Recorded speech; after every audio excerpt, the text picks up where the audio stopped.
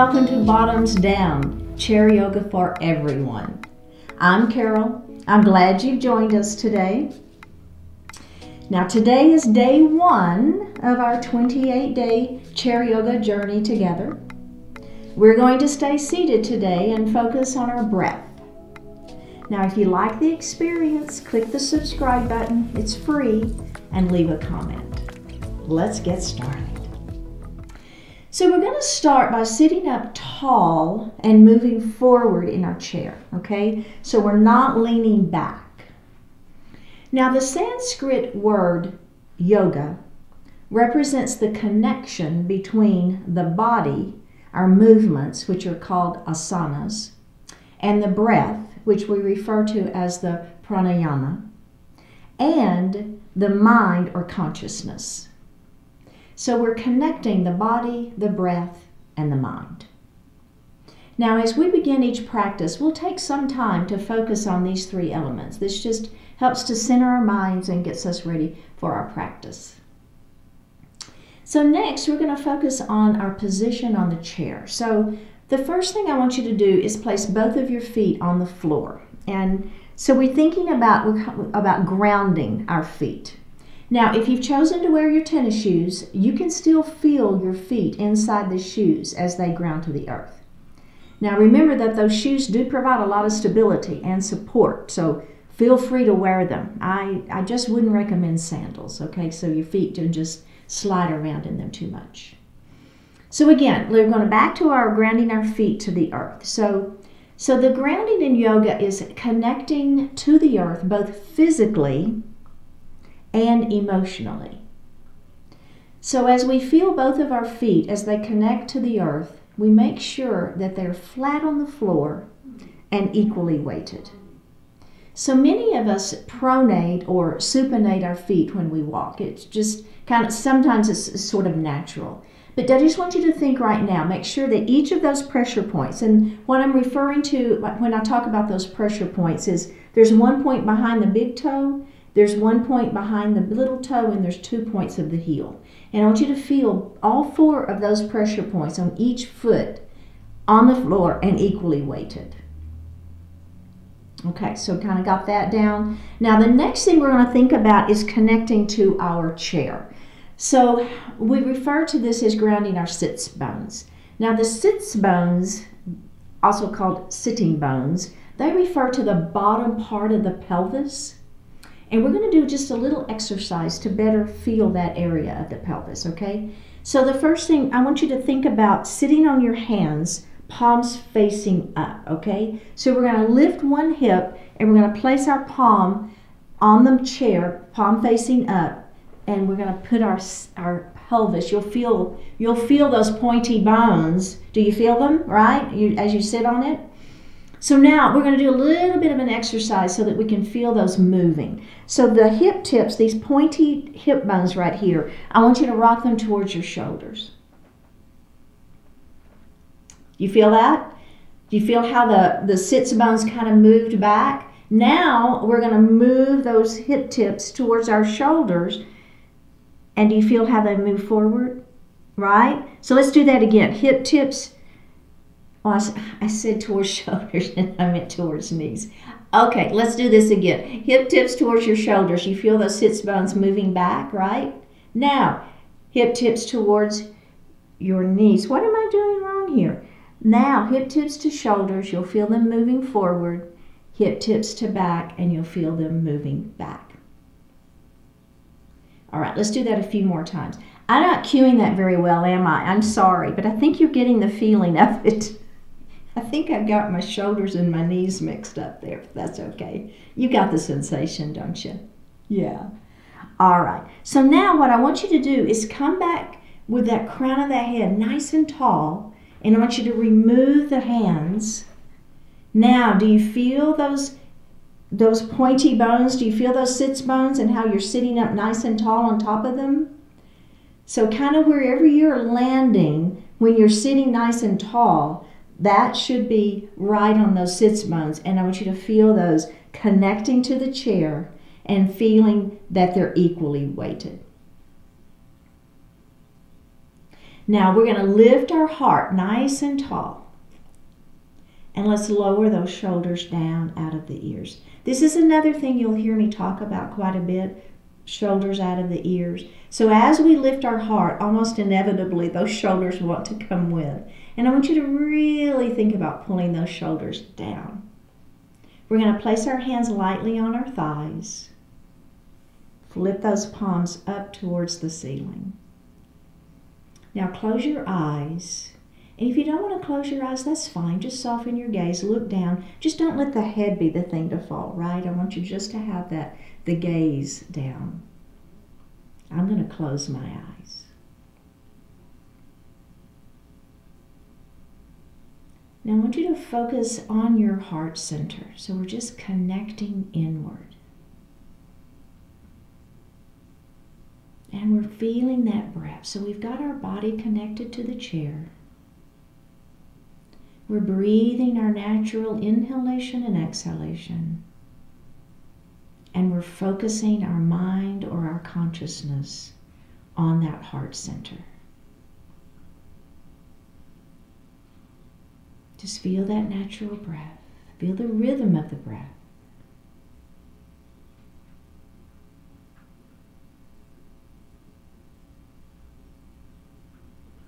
Let's do that one more time. Just a natural breath.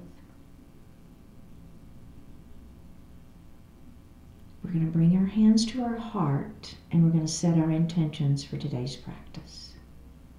Just focus in on what you want to accomplish.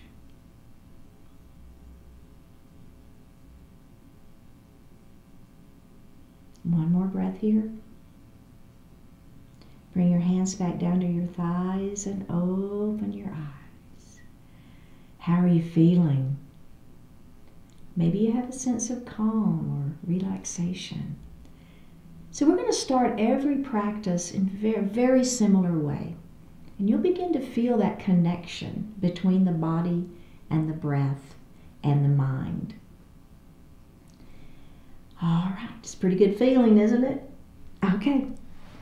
So now we're going to move into a little series here to stretch our neck. So we're going to drop our right ear towards the right shoulder. So we're just going to hold this here for just a few breaths, giving that neck a little bit of time to stretch, right? Just a little bit. Now we're going to drop our chin towards our chest. Now we're going to drop that left ear towards that left shoulder. Does that feel good? I like it. And let's drop our chin to our chest. Now we're going to look to the front of the room. Okay? Let's look to the right.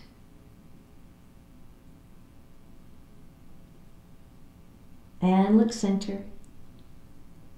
And look to the left. Look back center. And we're going to roll our shoulders. So this is one of those things that I want you to really think about doing it mindfully. So what are the sensations, right? So we're moving those shoulders forward and up and back and down. Let's do that one more time in that direction. So really thinking about how's everything feeling? What's going on in my body as I do this? And then we're going to reverse it. So it's a nice relaxation, or a release, I guess is a better word, for the shoulders and even the neck a little bit, right? Lovely. One more time. And release it. And I don't know if you noticed, but I went pretty slowly. So that's the other thing. I think if you do those pretty fast, you might not get the same sensations as doing it slowly. So my preference is to do those pretty slow. So that's, what I prefer to do. So the next pose is called mountain pose. And again, this is another pose we'll do in most practices. It's just a nice way to begin to lengthen through the spine as we warm things up. So we're going to bring our hands down by our side. And I like to spread my fingers wide. So it just gives those hands a little stretch. You see what I'm doing there? I'm just spreading those fingers. Now, if that doesn't feel good for you, or if you've got arthritis in your hands or whatever, and you don't want to do it, then don't do it. It's okay. I'm just going to do that because I like to stretch my fingers a little bit. Okay, so now we're going to move those arms up. Now you'll hear me refer to this position right here in a couple of different ways. I call it goal post arms. So think about football, right? If you're a football fan, you might kind of see the goal post here.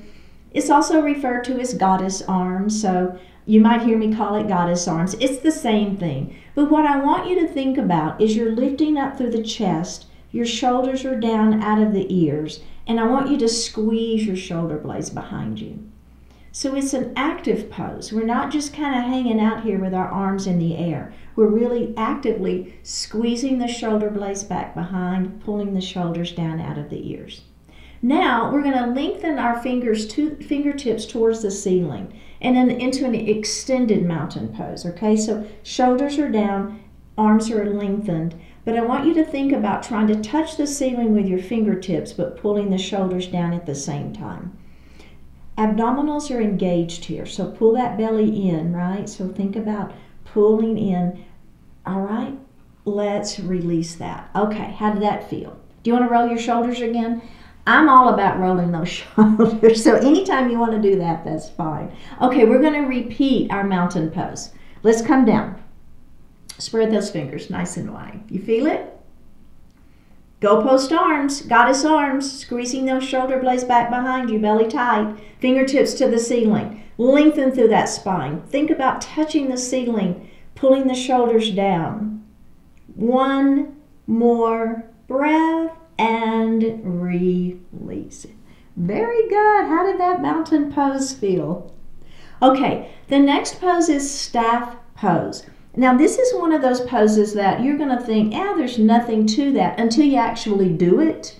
Then you're going to feel what's happening in your body, and it's pretty amazing how much you can feel without it looking like we're doing anything. So the first thing we're going to do is we're going to place our hands, really the thumbs, right under the arms, okay? Right at the armpits. Now I want you to use your hands to cue your body to lengthen. So lifting up and lengthening through the spine, okay? So we're using those hands to kind of pull ourselves up. Now we're going to release our hands and just put them on the seat of the chair, kind of back behind our hips. But I want you to keep that maintained spine. Do you feel that? Right? You've got to use your abdominals here to keep this position. I know, right? One more breath and release.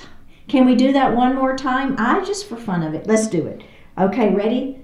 Here we go. We're going to lengthen up. All right, are we ready? We're going to let go and bring the hands to the chair. Lengthen nice and long through that spine. Don't release. Belly is tight. Shoulders are down out of the ears. One more breath and release. Like I said, there's a lot more to that pose than meets the eye. So we're going to do some body circles this time, and this is a little bit of movement for the spine. So we're going to take our hands on our thighs, and that's going to give us some really good support, okay? So we're going to start in one direction and make some big old circles. So I'm going to go to the right, and then I'm going to go forward, and then I'm going to go to the left, and then I'm going to go back. Okay, and let's do that again. Same direction. Maybe inhale as you move forward and exhale as you move back. If you want to add that breath in, right, we can begin to start adding in a little bit of breath. So I'll tell you as we do this. Let's actually stop and reverse before I start talking. So let's reverse. So I'll tell you if at any time you're adding in the yoga breath and you're feeling not good or dizzy or it just doesn't work for you, just breathe normally. Don't ever feel like you have to add that yoga breath in if it doesn't feel good for you, okay? But I'll cue it, but you don't ever have to feel like you've got to do it. Let's do one more. So we're inhaling forward and we're exhaling back. Okay, let's all come up into seated. How did that feel? So we're beginning to move into that spine a little bit, right? But having the hands on the thighs is always going to give us a little extra support. So you can probably do that maybe a little deeper than you would if you weren't having your hands on thighs. Okay, so the next thing is a little knee rotation. So I'm going to grab my right knee and I'm going to bring it up and I'm just going to squeeze it gently. Okay, so super gentle here. Then I'm going to reach behind my thigh, and I'm just going to make a rotation out, down, around, and up. And again, so it's just a little openness and movement for that hip joint, right? So nice, good thing to always keep the hip joint mobile. Let's go ahead and reverse that circle. We're doing great. You feeling okay? All right, let's put that leg down and we're going to go to the other side. So if it feels okay to grab on the shin and pull, do so. If that bothers your knee, you're just going to grab behind the thigh and pull. It's fine, right? So don't ever do anything that hurts. It shouldn't hurt. All right, are we ready? Let's make those rotations. So we're going out, down, and across and up. You know we're going to go both ways, so if you want to start the other way, it's fine. All right, let's go ahead and reverse our circle.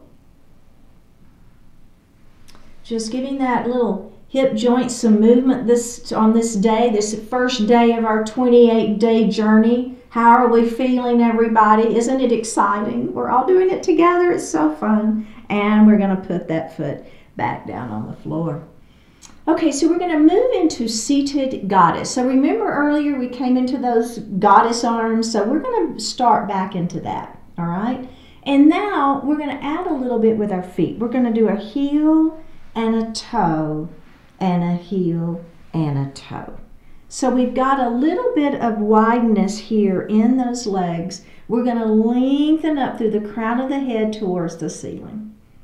Bring your arms back behind. Remember squeezing your shoulder blades back behind you. Goddess pose.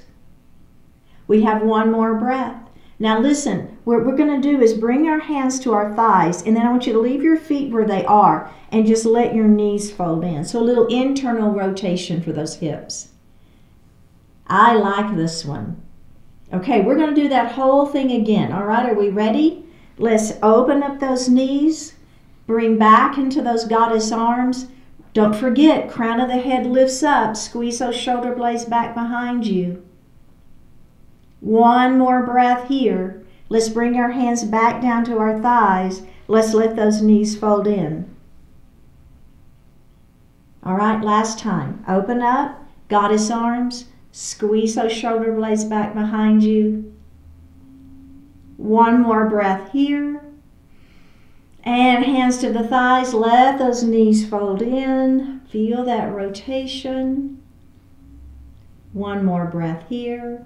All right. Bring the knees open and we're going to heel toe those feet back together. So we're going to move into Shavasana pose. So this is our final relaxation pose. So we're going to go ahead and sit back in our chair. All right. So lean back. Now we get to lean back, relax. Place your hands lightly on the thighs, and then if it feels okay, we're going to flip those palms up to the ceiling. We're going to take a deep breath in and a full breath out. Take a deep breath in. And on this exhalation, close your eyes or soften the eyes.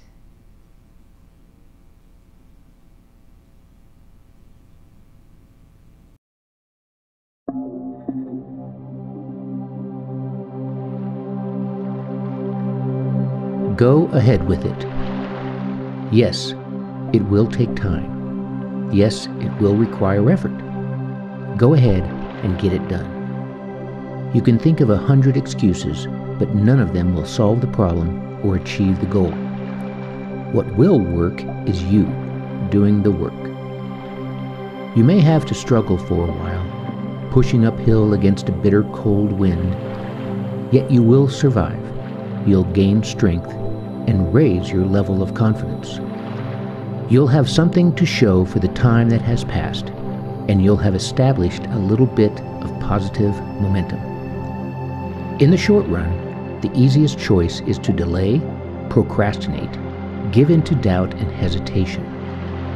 Look at the big picture, though, and see clearly that your best choice is to go ahead and get it done. Now, While your inspiration is strong, take the first step, then continue to follow through until you can look back and be thankful that you went ahead and got it done.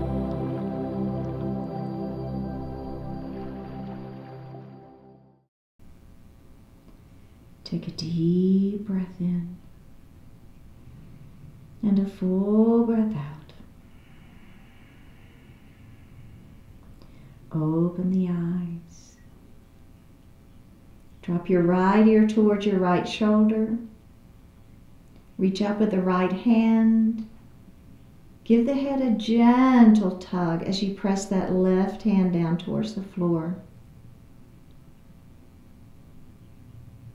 Release it. Drop your chin towards your chest. Reach up with your hands. Give the head a gentle tug, letting those elbows fall down towards the floor. Release it. Drop your left ear towards your left shoulder. Reach up with your left hand. Give the head a gentle tug as you press that right hand down towards the floor. Release it. Look up just slightly. Open your mouth if you want to stretch your jaw. Bring your hands to your heart. Honoring one another, we say Namaste.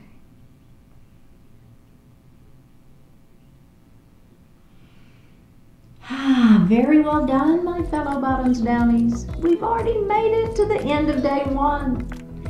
I think the hardest part is just getting to the chair, so please keep showing up. Click that subscribe button, leave me a comment, and I'll see you tomorrow.